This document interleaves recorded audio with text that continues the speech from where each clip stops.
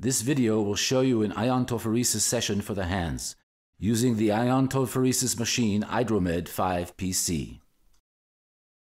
Iontophoresis therapy works with tap water, so before starting the treatment, water has to be filled into the treatment tubs.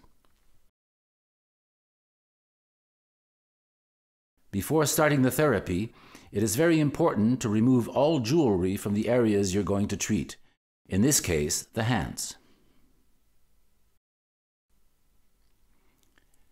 Now you can switch on the machine. It will do a self-test, and then you can set your current. In this example, we set the machine to 10 milliamperes.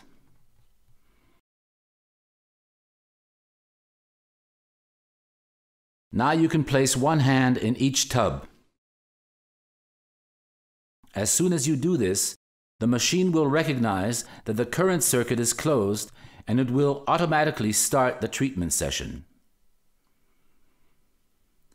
For the purpose of this video, the timer countdown is shown in fast motion.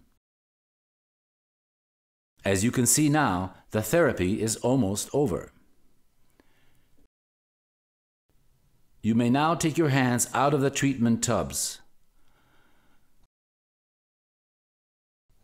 Now you can simply switch off the machine.